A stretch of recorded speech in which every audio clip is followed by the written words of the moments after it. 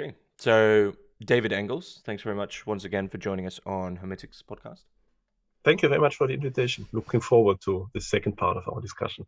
So yeah, in the first part we discussed Oswald Spengler's Decline of the West, Volume One, Form and Actuality, and in this episode, as people will imagine, we're going to discuss the second volume, Perspectives of World History. Now, one thing I would say about these, I mean, I always reiterate this with any conversation, is that no hour to an hour and a half long conversation is really going to cover a philosophical or a theoretical work.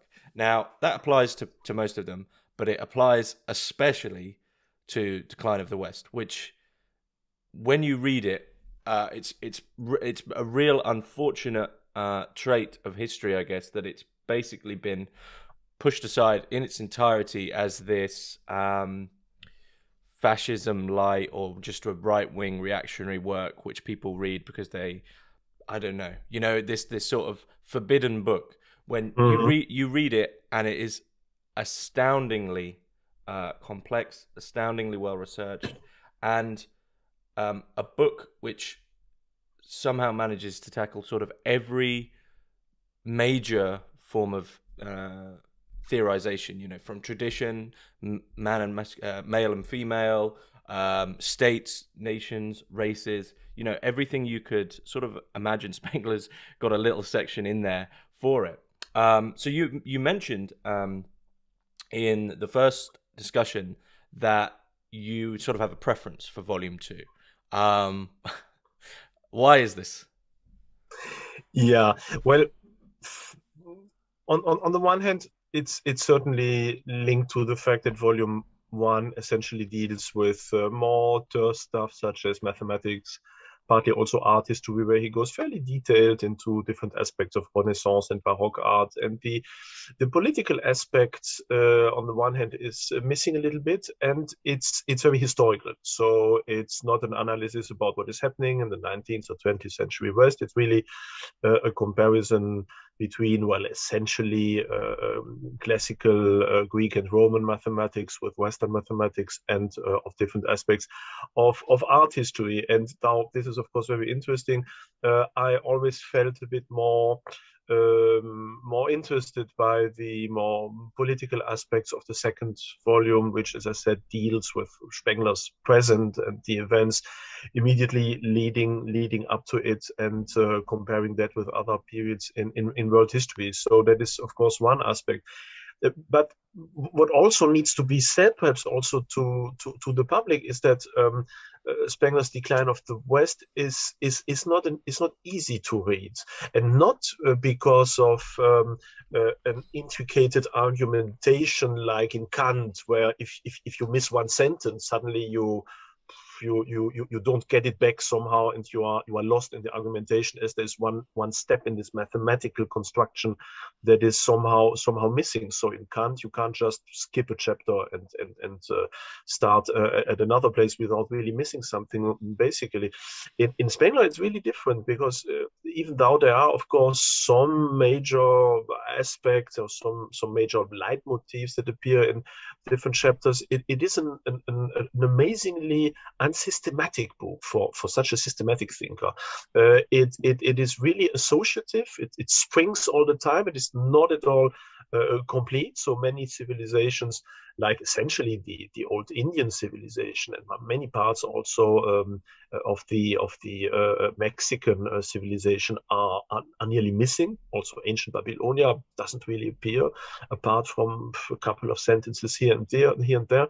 So it's very unsystematic. Everything is a bit distributed everywhere, but that has the advantage that basically you can open this book on whatever page you like and read 10 pages without really having missed something fundamental that comes from before.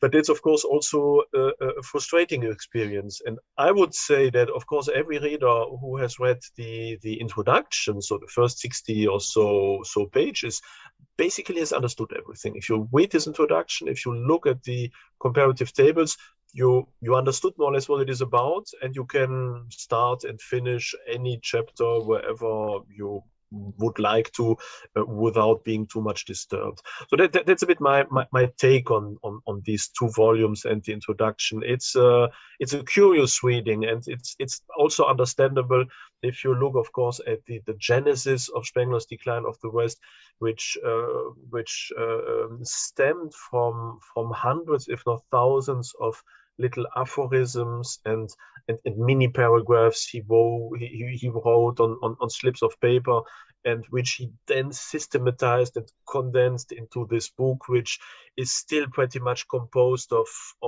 or characterized by a very aphoristical style. Mm-hmm. And I mentioned at the beginning the controversial nature of Decline of the West, and this really, as I understand it, is down to Volume 2. Why is that? Yeah, as I said, Volume 1 is still fairly apolitical. There's this introduction, okay, but it's still quite short, and it's not necessarily filled with passion, or at least political passion. We have also to think that Volume 1 had been written still during the First World War, so in a context where the political system was still stable, and where Spengler was writing, in the middle of an imperial state of late Wilhelminian Germany, whereas Volume 2 was written, or at least published, then notably under the Weimar Republic, and of course is a testimony to the destruction of this old Wilhelminian, late Victorian, you could say, German society, the political chaos that ensued, the attempts of creating from scratch, you could say, a democratic state in Germany, much resisted against by many people, and many classes also of population. And of course, Spengler reflects this sentiment, and deals a lot with political issues, and obviously does not belong at all to this progressist, teleological, historical school, thinking that history is or is characterized by the evolution of liberalism, democracy, freedom, equality, and so forth. Spengler is, as the listeners may remember, more of a cyclical thinker, or at least a biological thinker, for whom all major civilization develop basically in parallel to each other. So all go through basically morphologically the same steps. And so history in itself does not have a major objective. It's history is rather the sum of the individual histories of these different cultures. And so for Spengler, of course, the Weimar Republic is not the goal of German or European or world history tending to any form of democracy, but just the transitional state situated more or less at the end of Western civilization, and ultimately not really being a democracy in the liberal leftist understanding, but rather some form of disguised plutocracy, oligarchy that inevitably must lead to Caesarism, which is more or less the last step before the end of any civilization. And so Spengler sees, of course, that this evolution is inevitable.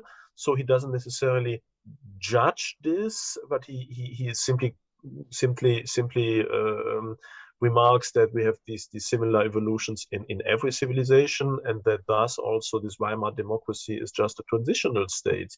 And of course, this has been considered as highly anti-democratic, illiberal, as some form of conscious or unconscious justification of fascism, as Spengler believed that Mussolini was one of the first prototype of this Caesarism that, in analogy to the Caesarism of the late Roman Republic, would also affect Western civilization. So Spengler had developed also some, well, we can say that honestly, some form of sympathy also for Italian fascism as being more or less what future would be about.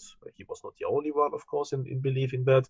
And so out of all that, there has been, well, many readers developed this idea of Spengler as as a proto-fascist, illiberal thinker, and so forth. That is, of course, also strongly linked to his style. He is a Nietzschean thinker, so he's very obviously an elitist thinker for whom what is really interesting in history are some elites, are some aristocracies who really act, who shape history, whereas the large masses basically just are victims of history. And he doesn't really express any form of sympathy, or at least if he does, it is well hidden within the decline. So of course this elitism and this determinism is also being criticized by the left as being a testimony to his anti-humanism and so forth. And that is not absolutely wrong. Also, I think that a book like The Decline of the West could have been written with more pity for the victims of history, without this triumphalist attitude. It's only the strong who win. That's a tragedy, but that's how it is, and we have to accept it. That is more or less Spengler's gist. He could have said the same, with saying, well, it's a tragedy for all these poor people downtrodden, but yeah, it's unavoidable. So it's also a question of style, and all that has led to this condemnation of essentially the second volume. And perhaps something we also should not forget is that the first volume, when it first appeared, was written in a much more scholarly style than we know it today. Because when Spengler published the second volume, he also published a revised edition of the first volume, which is the one everyone reads by now. And this changes he brought to the first volume are not so much changes in content, but rather in style. So he basically scrapped everything that sounded a bit too scholarly, formulated that in his own a bit more dictatorial, easy to read style.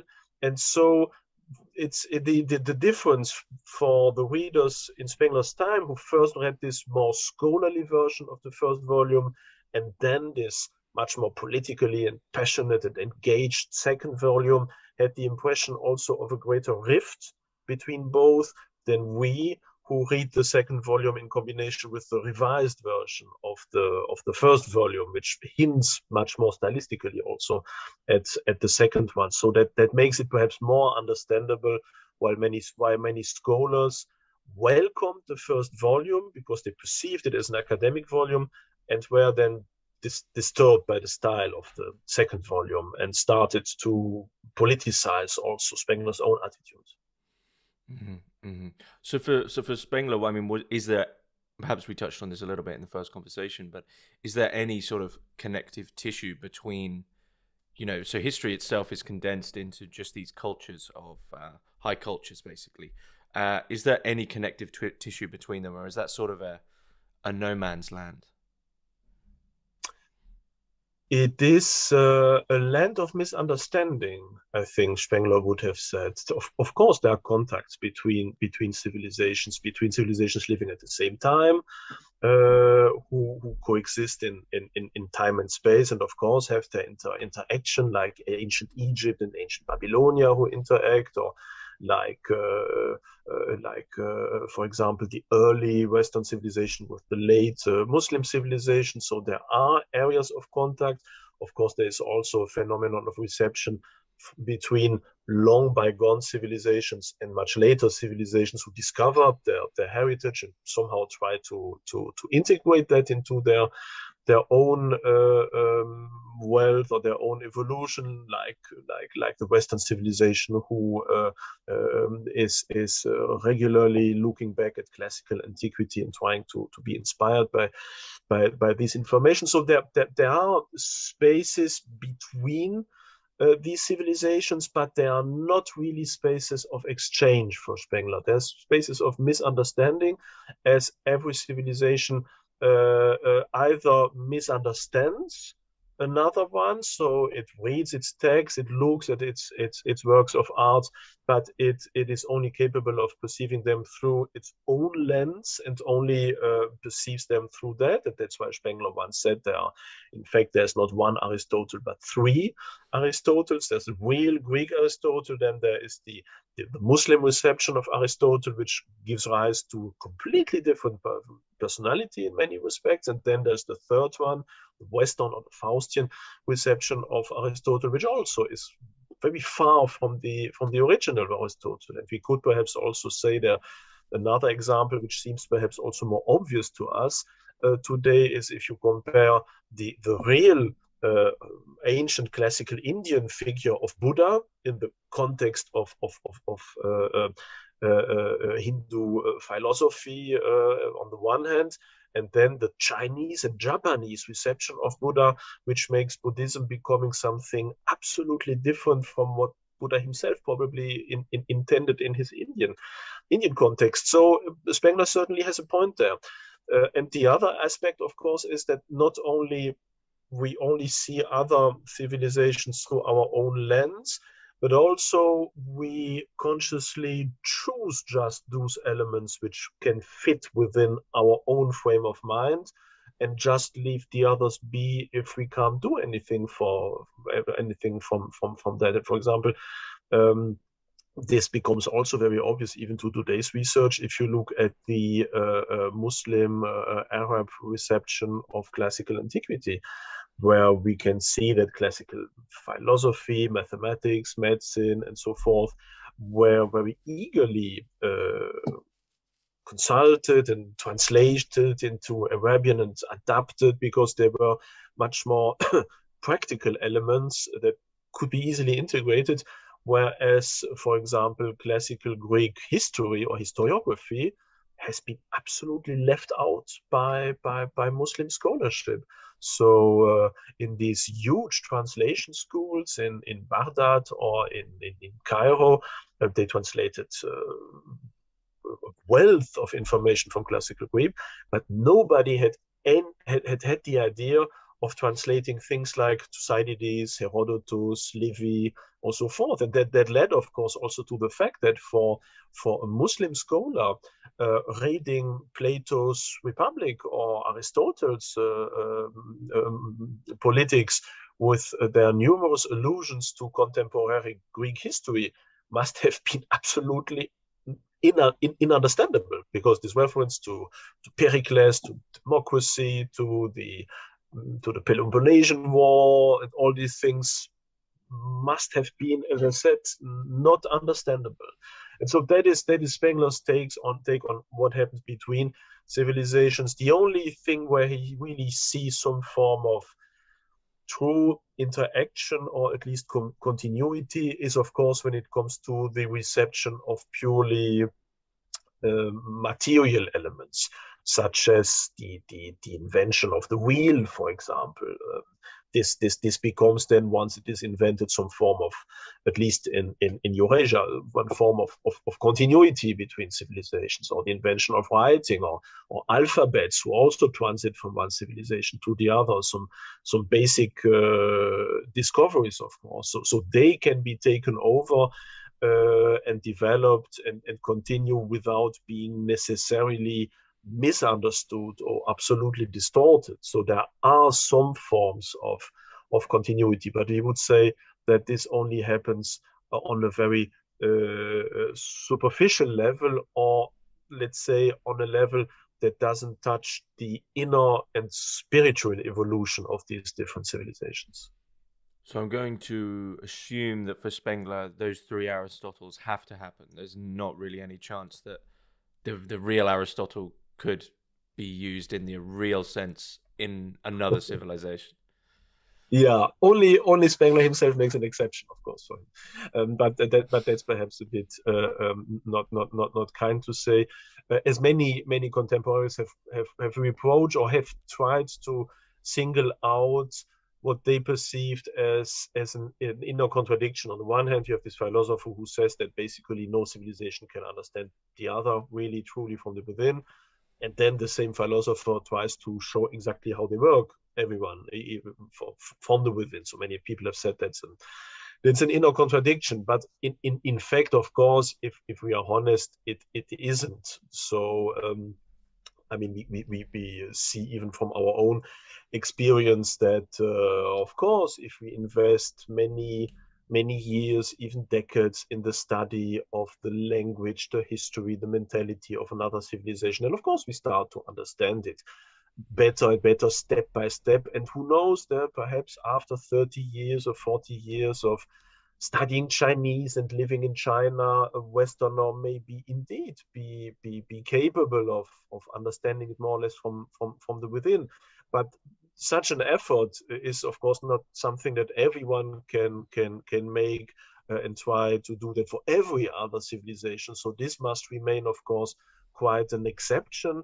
And even without totally understanding one civilization from the within, only because of some interest or some first interest in them, we can already start to have a first gist of what it may feel like to be part of that civilization. And that is basically what Spengler does. He invests enormous amount of time in understanding what the Muslim civilization, classical civilization, the Chinese civilization is about from the within. But of course, he never would claim that he thus became a Chinese and feels like a Chinese from the inside. He just sees that through the literature there are these hints that suggest that one basic feeling might be this, or the soul image of one civilization might be something different. And he compares that and singles that out, but he would never pretend that he is now so well integrated into ancient China that he would be able now to write himself a poem that would be fit into the poetry of the late of early Han Dynasty. So this apparent inner contradiction is not really a contradiction if we look at it from a more realistic point of view. Mm-hmm. And these cultures that we're talking about, which for Spengler create history but are equally their own histories within their own sort of spheres of history, they are put into contrast with primitive culture and high cultures. And high cultures are the ones, of course, which have these aristocracies which build these great histories, such as Rome, etc. So what is a primitive culture? Are these almost sort of useless for Spengler? Well, one could say that even the high cultures are useless from Spengler's point of view. There is no higher aim. They do not lead to something. As I said, Spengler is not a teleological thinker. There is no aim in history, neither positive nor negative. So for him, history as a total doesn't lead to the fulfillment of any progress, of all progress that is imaginable, but it doesn't lead also to absolute disaster and the apocalypse. It's neither, you could say, declinist and Christian, nor is it progressist and leftist, you could say, from that point of view. It is a cyclical, comparative approach towards history, and the ultimate aim, finally, or at least Spengler says that is a mystery. We do not know what its aim is, and the aim finally, or rather the sense of history, is finally purely aesthetical. So it is beautiful what is created by mankind, and these different endeavors by these different civilizations to develop all their potential by going through these different stages until they decline and they end. This is essentially an aesthetical spectacle that can make you wonder about what life is about. Spengler being a vitalist philosopher, trying to understand better the aim of your own life, as it is also in parallel with these civilizations. But there is not a vulgar lesson to be learned in order to make something better than the others. You can't learn a lesson studying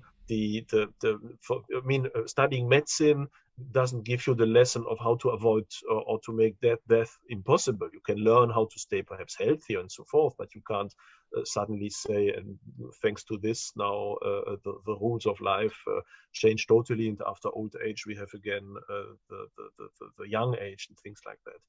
And when it comes to that shows also the difference the primitive cultures. I'm not even sure if Spengler would have used the word culture to describe them. For him, it's rather an ahistorical state of different societies, people, and so forth, who, of course, have all their destiny. They also fight their wars. They build their towns, or at least villages. There is some form of up and down also in their history. There might even be some inventions here and there, but it is not in a closed cycle of evolution. It is ahistorical.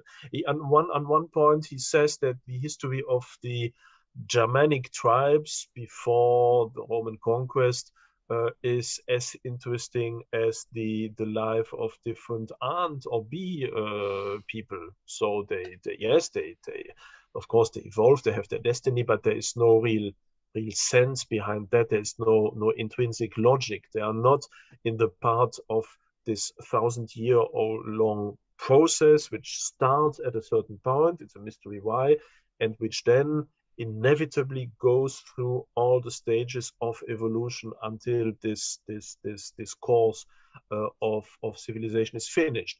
And you could even say Spengler himself didn't say that, of course, but you could even take the decline of the West and read it not as an idealization of high cultures, but even as the contrary. You can even understand high culture as some form of virus that creates a 1,000-year-long logic where the human being is not free anymore, as it is subjected to this cultural state created by his society, and everything goes along a predestined logic you can't escape.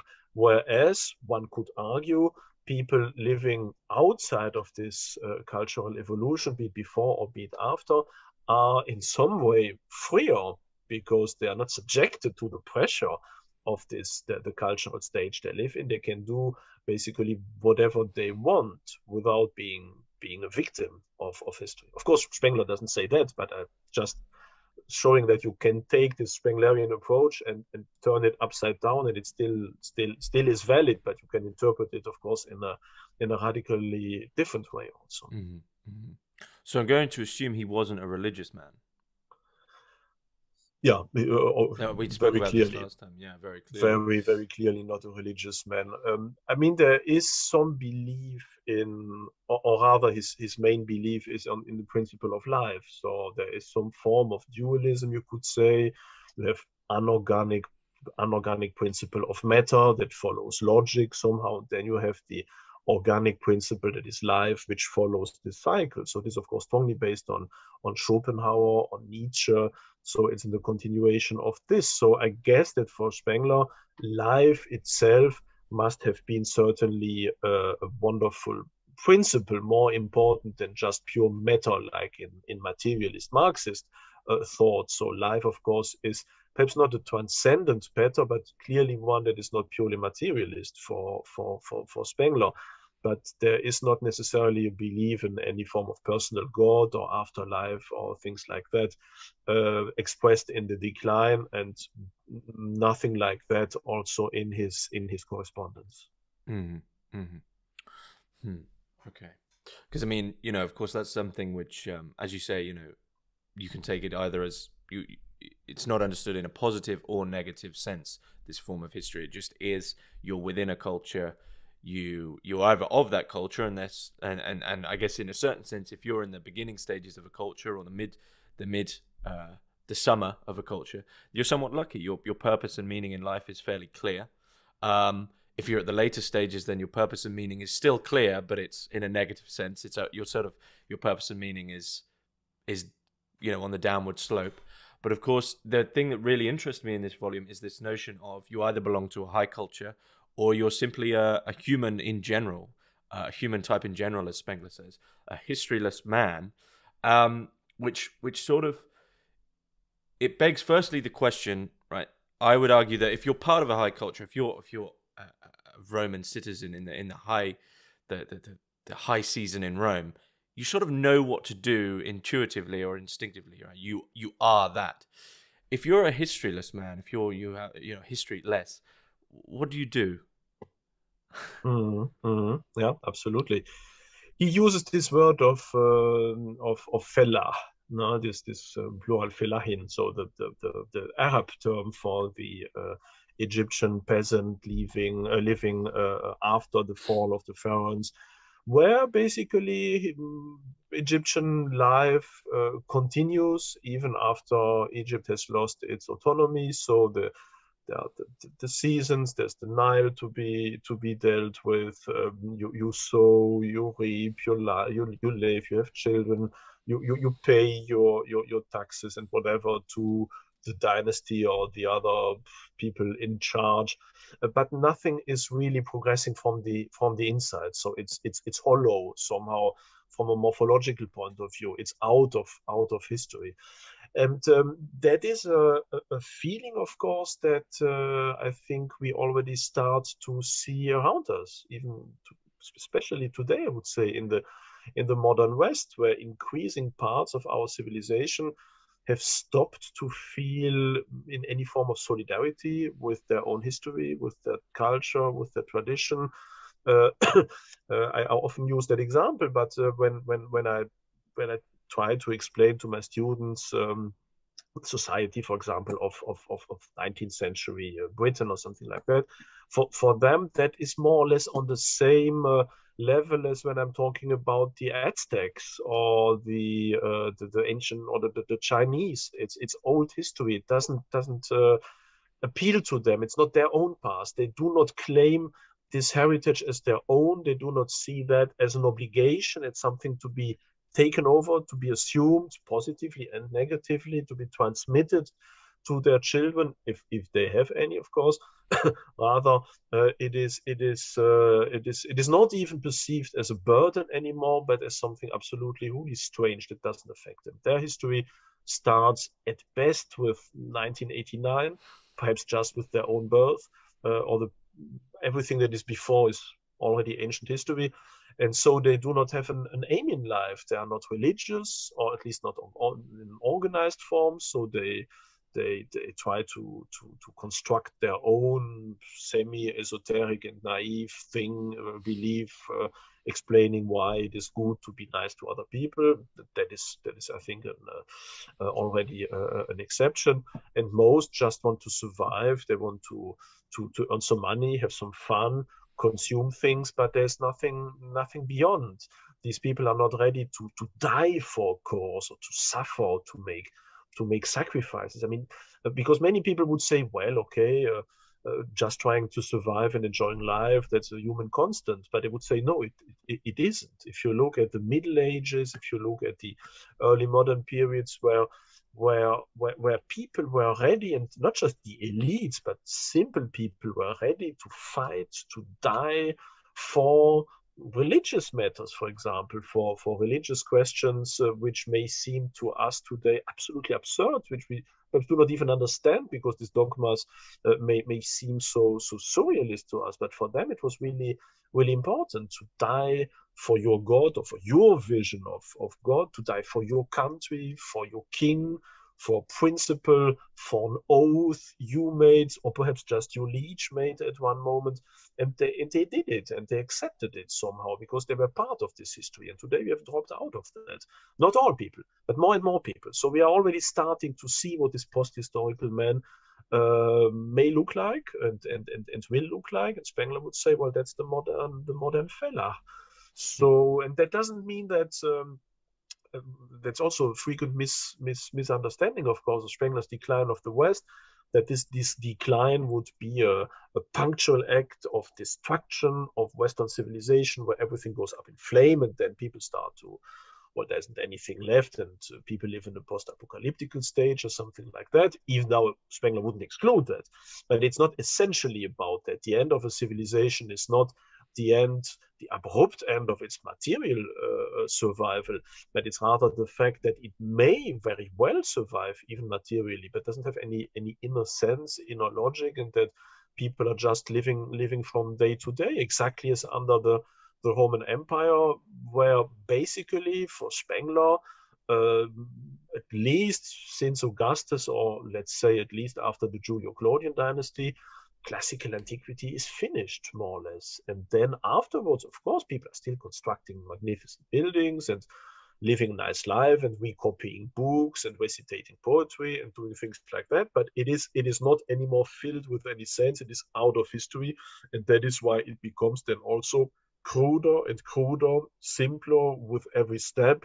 Things that are destroyed are not rebuilt anymore. People lose knowledge. And then in the end, finally, everything can crumble very quickly as it did then when the Germanic invasions started. Mm. So, I mean, yeah. perhaps this is something that Spengler would disagree with or say isn't a possibility. But is it a possibility, or do you see it as a possibility of us moving into, due to perhaps what, we live perhaps in a state of anomaly? And this isn't me abiding by like progressivism or progress in general, but we live in an anomaly of history and technology in the sense of ease of transport, ease of moving people around, ease of moving masses of people around, and also mass communication on a global scale. So you become this global community. Do you think there's this possibility of us moving into a history which is itself historyless? It actually sees being historyless as its defining characteristic. Mm-hmm. Mm-hmm.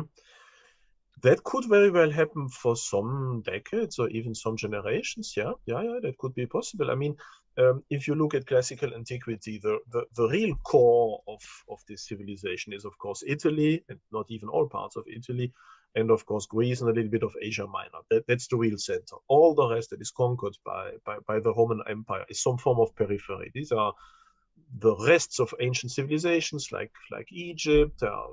They are the emerging young civilization of Muslim civilization right in the East, where Muslim civilization rises in form of early Christianity first. Then you have these prehistorical societies of the Celts and the Germans. So they are all somehow integrated into this classical Greco-Roman Empire. And so this is in some way quite an analogy to what is happening today. That is that the Western civilization has now covered the entire world, not just the Mediterranean, not just like the Greeks and Romans covered this enormous Mediterranean space with their civilization, which was some form of globalization. But today's globalization covers indeed the entire globe. So it's a difference, I would say, in scale, most certainly, but not necessarily in essence. It remains the same phenomenon. It's just larger, and also. This once this Western civilization dies from within, and it is already terminally ill, you could say sooner or later, when its real creative impetus ceases to be there, then it will be extremely difficult to hold up our degree of technology. That is already what Spengler himself, by the way, in his seminal, though very short essay on men and techniques already stated. That is that one day or the other, quite soon, not yet now, but perhaps in 1 or 2 generations, most gifted people will become disgusted by the civilization.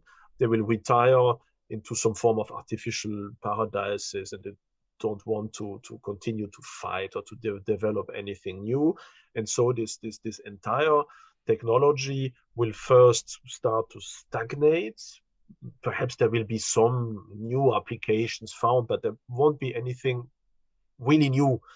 There won't be a new evolution that is such a difference like the evolution or the discovery of the airplane when you hadn't anyone. That's a real step forward. But he would say it would stagnate. And then more and more people will lose the knowledge of how it fits together. Already now, nobody knows really how a laptop functions. From when nobody really understands every different step of it. It has already become much too complex for that. So we just hope that it continues to function like that. We make it even a bit more complicated, but nobody could now, given the different instruments, start to build one from scratch, because he wouldn't understand it finally, because it has become more or less impossible to do that. And so sooner or later, this there will be missing links between the different steps or between the different parts of our civilization.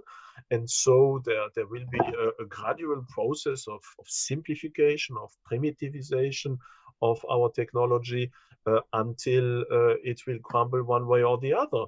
And one of example, once again, is ancient Rome. There too we see on the one hand how civilization becomes simpler and simpler from the 4th century onwards.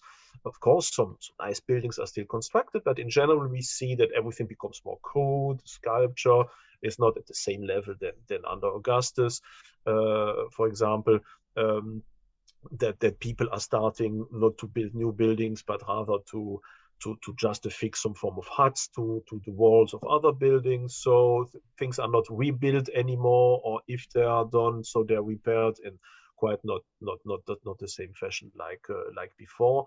And then in the Roman Empire, once the infrastructure crumbles, then and the exchange network crumbles very quickly, everything declines. For example, you see in a very convincing way that from the 5th, 6th, 7th century onwards, when the Mediterranean traffic ceases really to function, that people in Northern Europe, they do not have any access again to high quality ceramic roof tiles anymore. And so they can't produce them really from themselves. They don't have the knowledge, they don't have the material, so they start to put straw again on houses. They don't have any access to olive oil, for example. So when they want to, they have to go back to bee wax, for example. There's also no access anymore to high quality tiles in order to, and bricks in order to build buildings too simply. So they start again taking stones from the environment or from ancient ruins.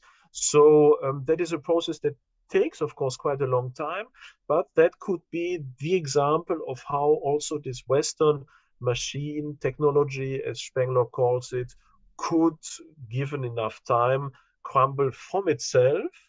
And the other possibility, which Spengler outlines also very drastically in Men and Techniques, is of course the inner resistance to Western civilization by the other already dead civilizations, which nevertheless are filled, thanks to the influence of Western civilization, with resentment, with the wish to somehow get rid of the yoke of Western civilization, and who try to use this Western civilization and technology in order to fight the West.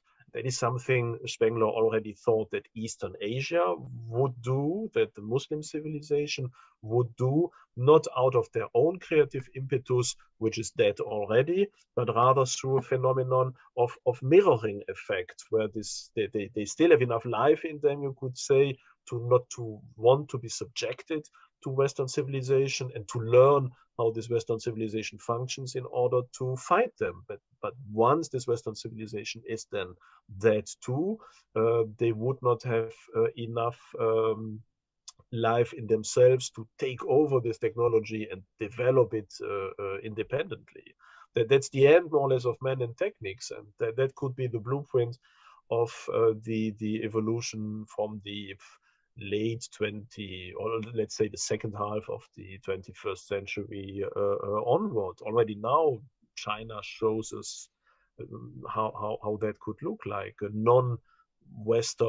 westernized civilization that is just poised to somehow to take over this leading role. And I strongly doubt if once Western civilization would be destroyed, if China, for example, would have the knowledge or the interest or the creative energy to develop Western technology into unknown directions, or if it would then also very rapidly become disused and just become some form of elite games, whereas the large masses would still live in very modest, nearly medieval conditions.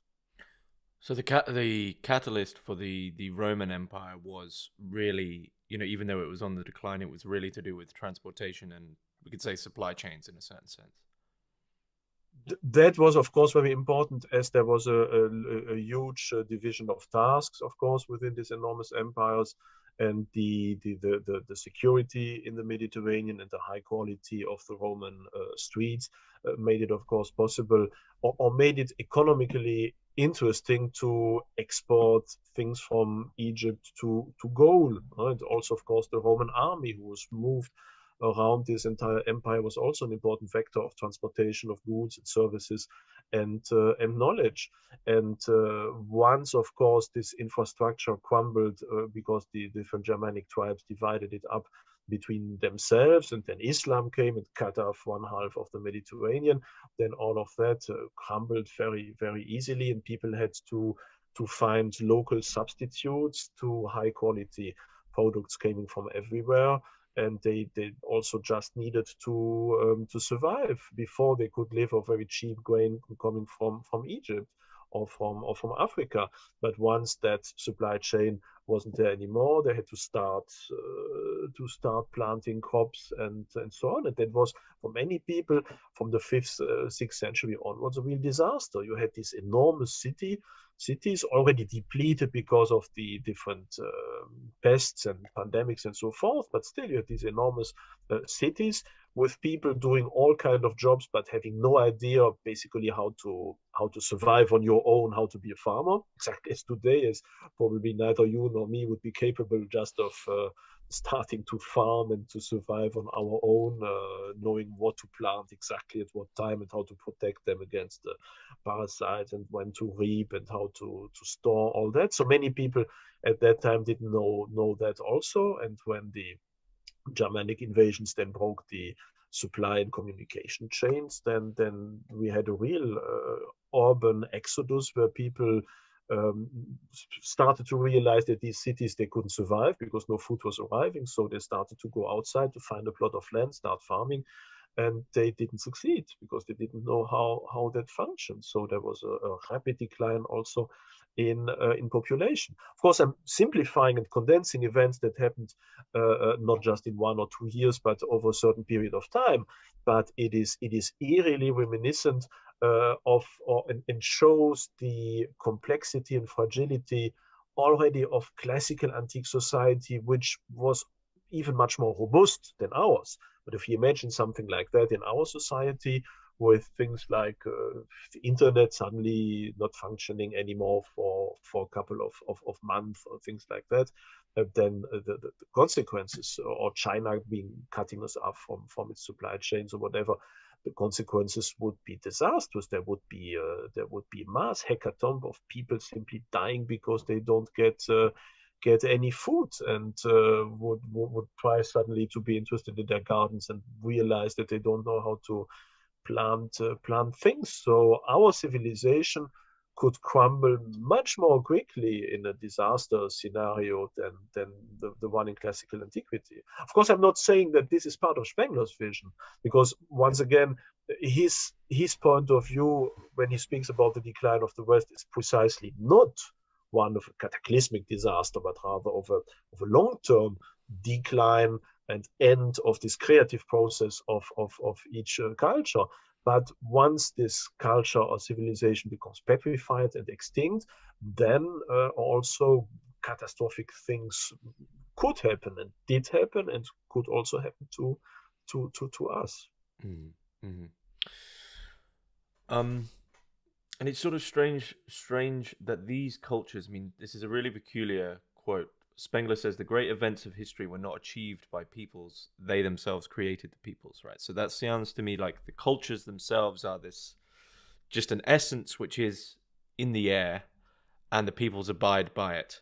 So in what sense does Spengler in that way understand causation? Yeah. As I said, we can try to understand this project of the rise and fall of a culture a bit like a virus. So you have, out of a mystery, and Spengler doesn't know himself how a civilization comes to be born, but at one moment or the other, there is this idea, or rather feeling, this world feeling of a certain civilization. There are roots that go back in the past, of course, but there's one moment where suddenly emerges this first step of being a civilization, or culture, culture, as he said, it was very special vision on how things are, a certain understanding of what God is, what man is, how society should look like, a certain feeling, emotional feeling that imbues everything with its specific view. And then this evolves and pushes the people it has taken, you could say, relentlessly and remorselessly through these 1,000 years of history, where this world feeling is declinated through all the different preordained steps. World feeling such as, well, the Faustian world feeling for the Western civilization, which is this feeling uh, of um, of wanting to reach the horizon, be better, be stronger, be higher, to know what is happening, this longing for something else, this thriving impetus, something that doesn't exist. I think Spengler is right. It doesn't exist on such a massive scale. Also in other civilizations, it's typically Western. This démesure, as in French it would be called, this absence of any classical proportion, this immoderation of a thriving. And of course, it's difficult to say when did that start for the first time. Who was the first person? What was the first city, the first village, the first thinker to be fully immersed and to submit to this feeling and to pass it on to others? Spengler doesn't really write about that. He just says that why these civilizations are born must remain a mystery, exactly like it is a mystery when suddenly a flower uh, emerges from the soil. So he sees that from an aesthetic point of view, but avoids a bit this question of why precisely at that moment and how is it transmitted. I'm sure that today, with our modern, perhaps psychological understanding of the human being and how informations, how feelings are transmitted from one generation to the other, how archetypes function, I think that from this discipline, or this discipline could perhaps give some interesting hints into that. I think there must be quite a lot in Jung in order to better understand the precise genesis and transmission of this cultural virus. You could say. So it remains a mystery, but so this culture then shapes a civilization, and so there are basically two elements that shape a civilization. On the one hand, there's of course this idea, um, this soul, this worldview that animates a civilization, like, as I said, the Faustian longing for Western civilization, like the idea of the body, the Apollinian body in classical antiquity, like the meandering harmonious path in Chinese civilization, or this inexorable straight lined way from life to death in Egyptian civilization. But this soul, this worldview is also intimately linked to a certain landscape. It is inseparable from that. So there's a link between the rise of that feeling and a certain type of landscape. So for Spengler, for example, there's obviously a link between the Nile and this linear world feeling of the Egyptians, or of this island landscape of classical Greece, and the perception of the world as being separate, harmoniously arranged bodies, or the wide ranges of northwestern Europe with its ocean and so forth, and Western longing for what is beyond this ocean. So there is a link, but it is, on the other hand, you can say it's not necessarily the landscape that generates also this form of soul, but on the other hand, it's also the soul that imposes a certain understanding of a landscape that could perhaps be seen also different from another point of view. Western civilization sees in Italy something very different than, for example, Greco-Roman civilization would see in the same landscapes when it comes to singling out what is remarkable in them. And then, of course, this civilization then shapes its different peoples. Of course, there is a certain basis. There are tribes, there are societies, there are perhaps already towns and so forth. with perhaps different languages and traditions and so forth, but the civilization itself then takes them over, you could say, shapes them and gives rise to them, which is also why Spengler is fundamentally opposed to any idea of race. For Spengler, race is something that at best stems from, or as a political term at least, that is first created by civilization. A race that is something that after generations and generations of a specific form of education, of breeding, of singling out, of aesthetical qualities, then finally comes to being. But it is not it is it is not the biological race that shapes any form of civilization. It's rather the other way around. It's civilization that gives rise to a certain form of people, even from a biological point of view. And as for Spengler, all civilizations are radically on the same footing, are radically equal, at least below the eye of God, you could say. Spengler wouldn't say that, but he would probably say from an aesthetic point of view, the Western civilization is not better or worse than the Greco-Roman or Chinese civilization. So that is why he was, of course, absolutely opposed to this very crude tentative of social Darwinism and, of course, of National Socialism in interpreting history as the consequence of the conflicts between different races and the endeavor to somehow create a hierarchy of races with the Aryan race, like in Gobineau, and subhumans on another level. For Spengler, that doesn't make any form of sense, as there is no superiority of the white people linked to Western civilization over the Semitic people of the Christian and Muslim civilization. And that brought him, of course, also in quite a pronounced contrast with National Socialism. It explains why he had this, why they even forbid Spengler from publishing things after their takeover of power. So race is a term that appears in the decline of the West, but as the result of civilization rather than being its preconditioning. So where, I mean, if you agree that there is some sort of misconception about Spengler in that sense, that he's aligned with certain figures of that type, do you think it primarily just comes from his sympathies with Mussolini and this Italian civilization that was coming forward, or do you think it's sort of just over time something that's just grown? Well, there is the style, of course. As I said, it's very elitist. It's a dictatorial style that doesn't really fit, I would say, in the more gentle form we tend to formulate scholarly books today. Then there is this determinist view of history, which is not progressist, but which is cyclical and predetermined and leads ultimately to the end of something, to the dying of something. That is, of course, very difficult to also to accept by our modern societies, who tend to focus everything on progress and rise and so forth.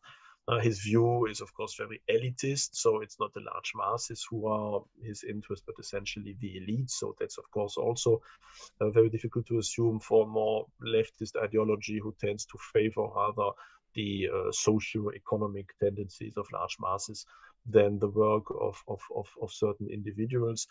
And yes, of course, there is the problem of interpreting democracy. And for Spengler, of course, democracy as such doesn't exist. For Spengler, these constitutions as such do not mean much. It depends on at what moment of the history of a civilization they appear, and what people fill them with life.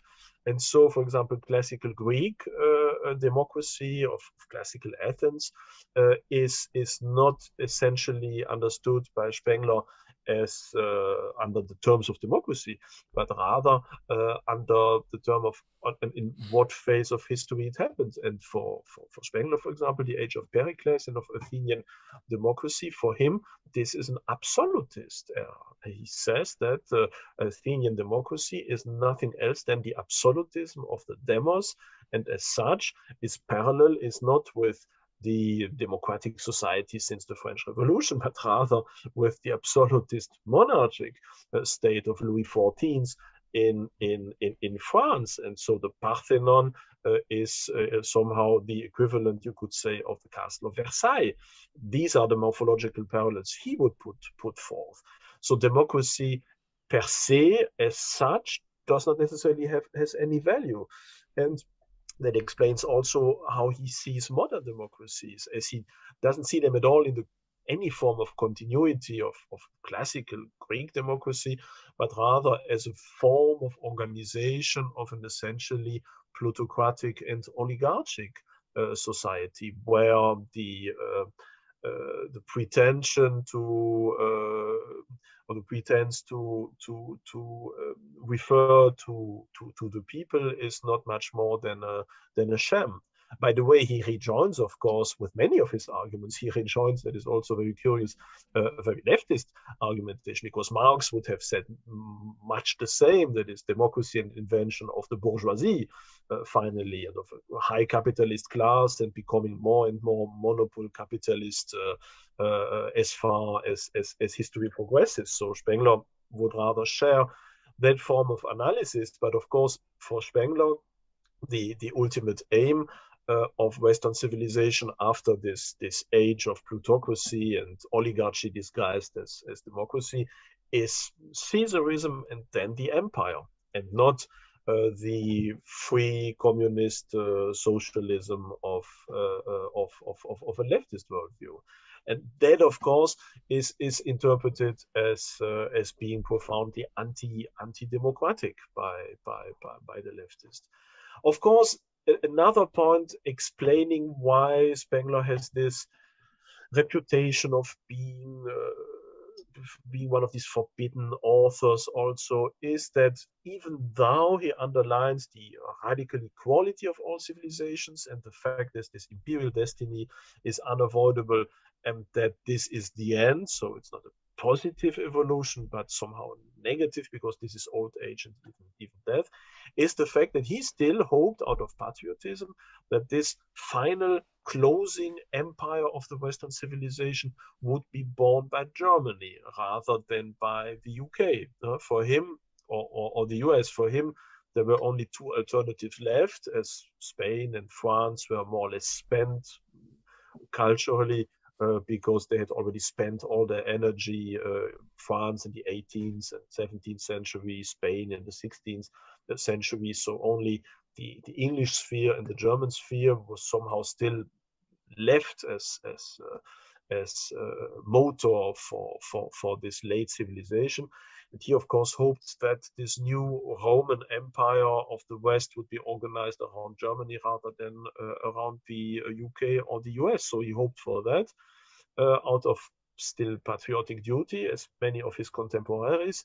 And that is why he did also a bit with politics and tried to exert some influence and making his theory also agreeable or acceptable for contemporary conservative politicians, whom he also advised directly or indirectly how to overthrow the Weimar Republic in order to finally make Germany great again, you could say, and impose upon Germany something resembling Italian fascism, as he saw and thought that Caesarism, some form of fascism, was unavoidable. So better accept it and impose it as soon as possible than to avoid it and then to become also a victim of history. So that's how his determinism was linked to also some form of political action.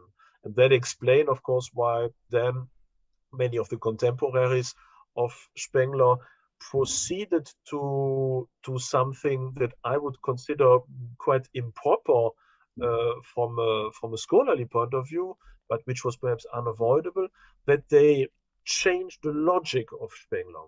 Spengler, I strongly believe that the Spengler first is convinced about the decline of the West and the unavoidability of Caesarism, and then just in a second step thinks, okay, we can't escape that, so somehow we have to deal with it and make the best out of it, instead of saying, I so like illiberal and fascist regimes that I will now write 1,200 pages of a book in order to justify my political opinion and just invent all that so that I can somehow show a book in order to legitimate my political preferences. And that, unfortunately, is a point of view that is still very, very widespread today. That is seeing the decline of the West as being some ex post justification of his personal political preferences and not the other way around.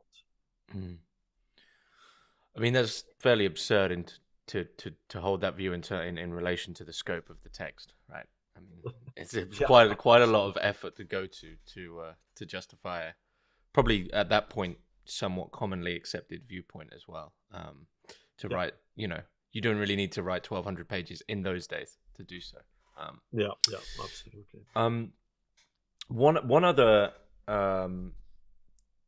key part of the volume 2, which I wanted to touch upon, because I sort of found it quite strange that he focuses on it, and perhaps as you've already mentioned actually, of Schopenhauer and Nietzsche in this strain, he's almost of the same thought in a way. And I mean, this is in relation to Jesus, and Jesus for Spengler seems to go beyond the Spenglerian view of world history. And thinking about it now in that vitalist philosophy of Nietzsche and Schopenhauer, even though both of those are of course completely non-religious thinkers, they both have this sort of peculiar place for Jesus, specifically Jesus Christ, in their philosophy, as for Schopenhauer, this sort of ascetic ideal of a way to live between boredom and suffering. And then for Nietzsche, he's an example.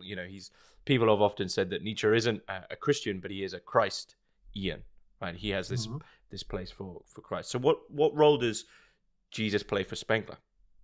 Well, Jesus doesn't have a big place in the decline of the West. I mean, there's essentially a couple of pages, you could say, where he expresses some form of honest admiration for the personality of Jesus, his candor, his purity, his naivety in some way, his fight with himself, his idealism, and so forth. So there is certainly a positive representation of Jesus, but of course he sees Jesus essentially as a historical figure. For him, Jesus is the beginning, the real starting moment of this Magian or Arabian civilization. There are some preparations, of course, in for him at least, in Zoroastrian philosophy and in Jewish messianism, messianism, and so forth.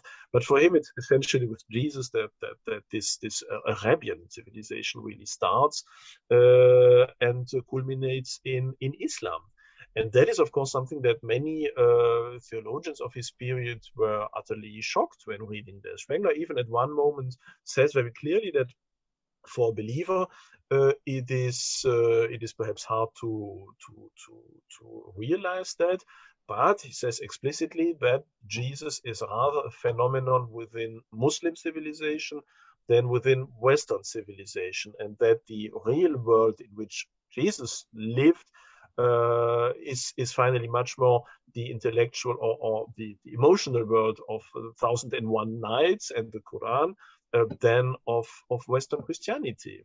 And that shows more or less also this complexity of assessing the place of religion in the decline of the West. Spengler himself, who, as I said, was not religious, I think even in his diaries, there's one passage where he confesses that from his 13th, 14th year of life, he said that he finished with all illusions about God and religion and finished to have any religious fights within himself, that he became absolutely detached from religion. So religion is something that, or is a phenomenon that, a little bit like technology, also can move from one civilization to the other, can even influence some civilizations at the same time, but which then becomes a different phenomenon. And he, exactly as he says, there are three Aristotle, he would also say, well, there are a couple of Christianities. There is the Christianity of the first millennium, essentially centered around the Eastern Mediterranean basin, which is just one phase in the development of the Magian or magical civilization, which culminates in Islam, and so which spans roughly from the year 0 to the year 1000, you could say.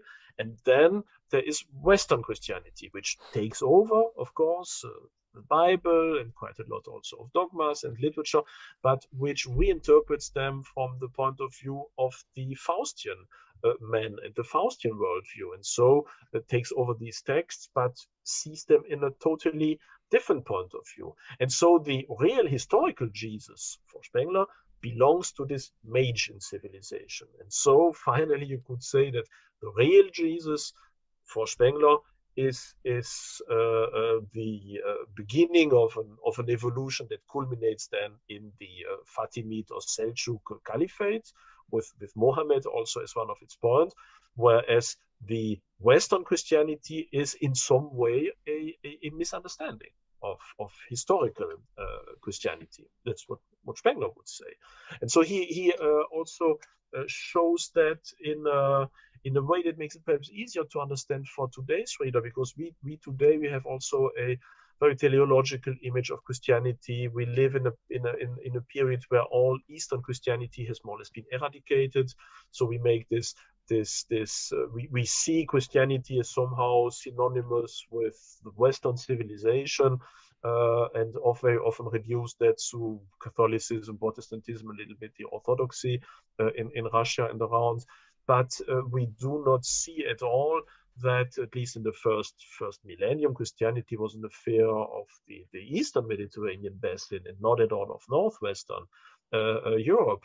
And so we tend to see a linearity where we have finally rather different phenomena, which becomes very clear when we consider also that Christianity, even in the beginning of Western civilization, so in the early Middle Ages, looked absolutely different from what we see today when we go into a post Second Vaticanum Catholic Church or an Anglican Church or whatever.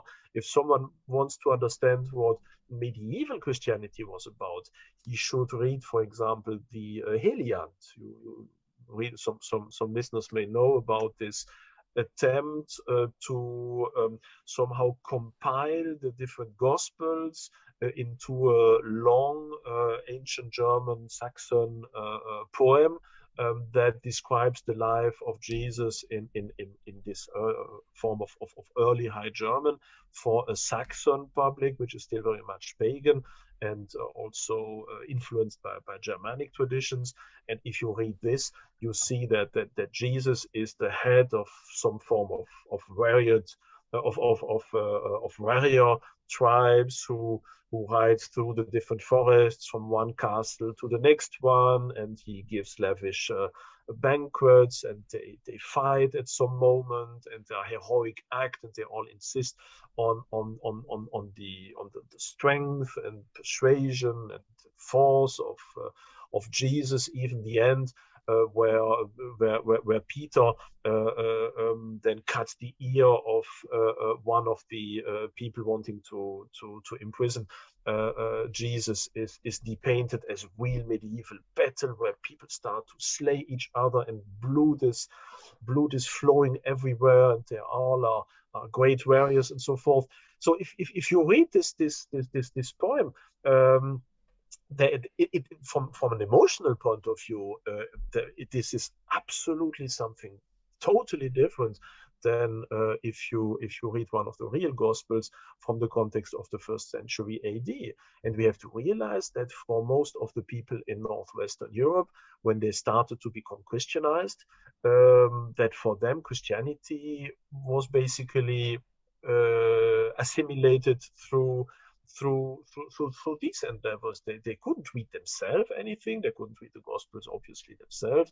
They were not taught about that. They heard perhaps sometimes only Latin, some quotes during church service. So what they knew about their own religion was something very chivalric, something very heroic, something that were absolutely ahistorical, something that fitted in their own early medieval world image, and that from our point of view would seem much more pagan than what we are accustomed after 1,000 years of evolution and of historical re-anchoring of Christianity. And so from that point of view, if we really look at the testimonies of early medieval and high medieval Christianity, which is also so inseparable from chivalric ideas, this is something very different from early Christianity. So from that point of view, you could say that Spengler indeed has a point, and that probably the apostles of Jesus, if they were transferred 1,000 years later into some form of Germanic forest and seeing what people considered as being Christian, would probably be aghast and say, well, what's that for a strange thing? And why do they refer to Christ in such a weird way, which has nothing to do at all with the Jesus we experienced in Galilee at the beginning of the first century? Mm-hmm. It makes me wonder, with Jesus being, once again, the whole story being subsumed into the Spenglerian worldview. Is there anything Spengler sort of comments on which he does see as an anomaly of something which he can't fit into his worldview? No, I don't think so. I think that Spengler was himself so steeled in his own vitalist philosophy and his own view on history that he doesn't seem to have had this impulse at looking at some form of transcendence that went beyond a simple Schopenhauerian form of aesthetization of the will to power or the beauty of the fight or things like that. Of course, there are germs of something transcendent in the decline of the West, which are not resolved and developed by Spengler himself. Why it is so important, I think, not to just discuss the book, but also try how we could perhaps rearranged, adapt, modernized, correct this approach. And one of these elements is this is the place of the spirit within the decline of the West, because he very often refers to the notion of an idea which is developed through these different steps. So he says that at the beginning of a civilization, a certain idea is developed. It goes through different stages until it then retires itself into some form of post-historical substract. But there is, I would say, there is a certain Hegelian tinge to the decline of the West, which Spengler himself would probably have refused, saying, no, not a Hegelian. And he has some very crude and very harsh words against Hegel. But it is very Hegelian in a certain point of view. If you look at the different steps through which these civilizations go, even though Spengler describes them as steps of a living being, like birth and young age and adulthood, old age and death and so forth, there is a certain also tendency of seeing them in a certain dialectical way. You could, and I've tried to do that, by the way, in my own endeavor to develop a philosophy of history, you can translate them quite easily into a dialectical scheme with thesis, antithesis, and synthesis, with the thesis being somehow the culture, the antithesis being this rationality that then develops in the second half of the evolution of a civilization, and then some form of synthesis in the end when it petrifies. Already this juxtaposition of culture and civilization is somehow quite dialectical, or rather it's antithetical, but really cries for some form of synthetical resolution, which in my point of view, can indeed be seen also in the last development phase of every civilization. And there are, as I said, many germs of such a dialectical reading of Spengler in the decline of the West itself. So even though Spengler himself did not put that very strongly forward, there are many elements that would permit perhaps more satisfyingly metaphysical reading of the decline of the West. And that's why I so often appeal to people to stop seeing this book, as many others also, as just an antiquarian testimony of period 100 years ago, and to just read that in the context of Weimar and these silly conservative peoples, and influenced by people, by person A, and then received by person B afterwards, but rather in seeing this enormous comparison between different civilizations as something that can indeed be verified or falsified by reality, by historical research. And if many of these comparisons are correct from a historical point of view, and I think they are, then we should somehow say, okay, well, then we should take that over and try to develop it ourselves, and take that a little bit like in natural science, where we also wouldn't just say, okay, we read Einstein as a testimony of the 1910s or 1920s or whatever, but we read him for theorems that can still be applied or falsified or updated today. That is something we should do with Spengler, as I'm convinced that there are many elements in Spengler that are not yet, perhaps, but not falsified by history, and which give an extremely interesting clue to understanding even our present and our future. And we should really take that over and think where Spengler erred, where Spengler had approaches which were perhaps not acceptable also from a philosophical point of view, and see how we can update and him and progress somehow beyond his own point of view. Mm-hmm. Is are studies of Spengler's work growing, or is there increased interest? I think, well, after the Second World War, there has been decline in interest, very notably in this Cold War context. He seemed also somehow antiquated, as this didn't seem to fit in very well into his predictions.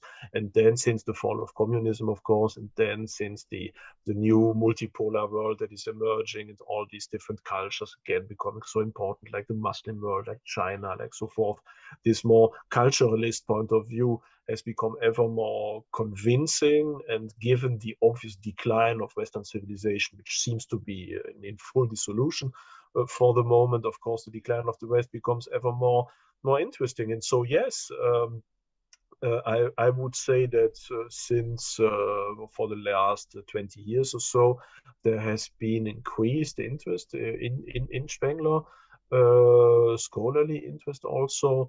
Of course, I'm a little bit to say perhaps not objective enough, as I found it myself, this Oswald Spengler Society, and we're editing a journal and regularly organizing conferences and so forth. So I couldn't say that things are happening, because I'm also with the organizers of them somehow. So I'm not absolutely to say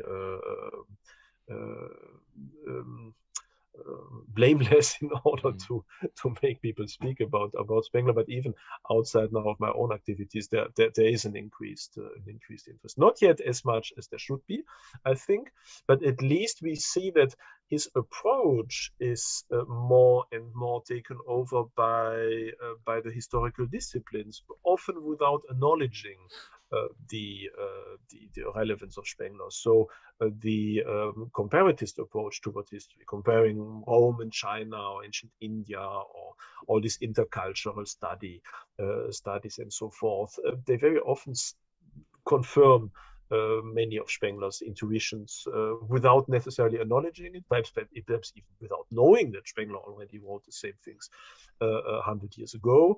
But there is definitely an increase in comparative studies in history, which does not contradict Spengler, but to the contrary, confirms quite a lot of his different points.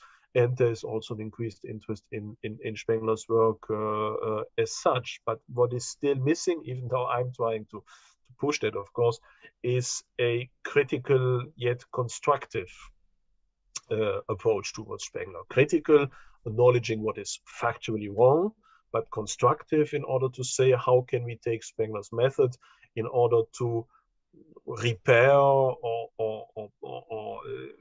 make it function better from the within, because there are a couple of errors in Spengler, like, for example, the fact that Spengler thought that ancient Iran, ancient Persia was somehow a part of what he calls the Magian civilization. And I'm deeply convinced that ancient Iran is a civilization of its own, starting with the Achaemenids and ending with the Sasanians. So that changes, of course, the outlook on the Magian civilization, which then finished somewhere in Mesopotamia and not in Afghanistan, you could say. And that solves also quite a lot of trouble and of theological issues linked to the understanding of this Magian civilization. Also convinced that we do not have just one Chinese civilization, but that we have two Chinese civilizations. An ancient one that is essentially that finished with the Han dynasty, with its native form of ritualistic polytheism, and then a second one that starts more than half a millennium later, and that is organized around the import of Buddhism. That doesn't center in the plains of the north, but rather the landscape of southern China. That would explain, of course, also the still extraordinary resilience of China today, because China wouldn't then be a dead civilization since more than 2,000 years, like Spengler believed, but rather only since a couple of centuries, and so quite still resilient, exactly as was the Roman Empire in the 2nd century AD. And so there are quite some aspects where, as I said, we can solve a number of issues, undoubtable issues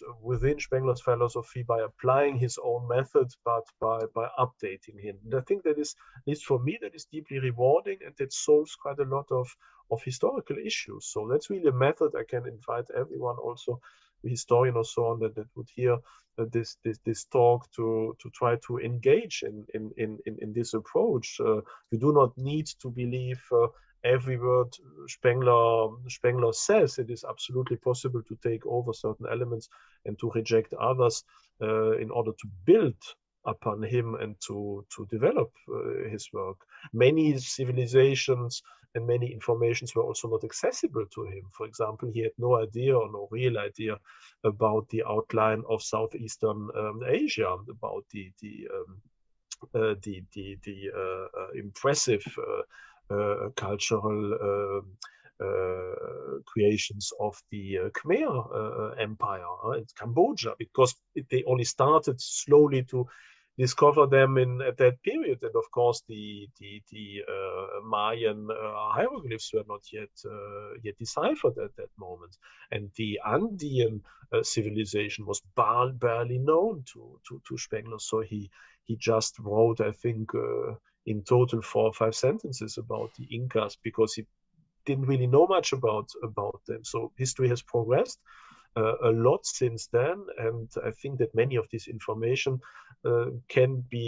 much of this information can be included into Spengler's way of reasoning in order to maintain this system, which is, as I said, extremely fertile, and at least for me, very convincing still today.